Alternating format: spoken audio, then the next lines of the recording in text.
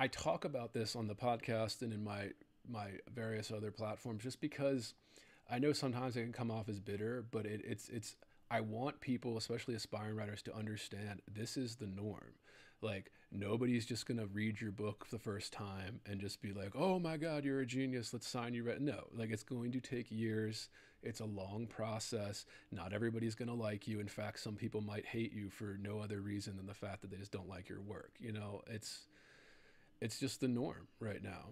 That's, you know, I'm not necessarily complaining, although I'm sure it's the times I complain, yeah, because it is frustrating, and people don't like to admit that that's frustrating, but it is. And then yeah, but it's also the norm, you know, when you're trying to do creative endeavors and you're actually trying to make money off of them in some way, whether through an advance or book sales, you know, there's a lot of frustration in that. It's hard, especially if you go through the mainstream institutions. You know, this is corporate art. You want to make a big budget movie? Well, that's corporate art. Like you have a corporation giving you the money, telling you what can and can't be done.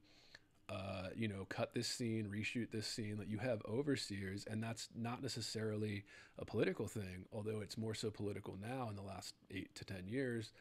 It's just a matter of they're putting a lot of money on the line in their business, and they want to make sure that they're not getting screwed on their investment. You know, like it's just it's a hard thing that art and artists I think are constantly bumping up against, this kind of the corporate side of art. And it's frustrating, man. I mean, I'm the first to admit, yeah, of course it is, as an artist and you're trying to express yourself. And yeah, there are parameters even before the kind of political hysteria that we all just kind of live through.